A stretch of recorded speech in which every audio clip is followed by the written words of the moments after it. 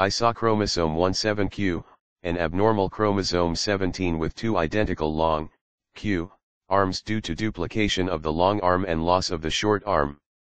Isochromosome 17q is the most common isochromosome in cancer.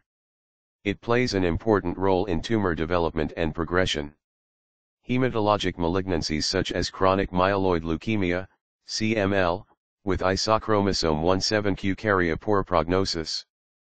Isochromosome 17q is the most common chromosome abnormality in primitive neuroectodermal tumors and medulloblastoma. Isochromosome 17q is, by convention, symbolized as I17q. The breakpoint in chromosome 17 that permits the formation of isochromosome 17q is in band 17p11.2 within a region with large, palindromic, low-copy repeat sequences. This complex genomic architecture suggests that isochromosome 17q arises not as a random event but rather due to a susceptibility in the genomic structure.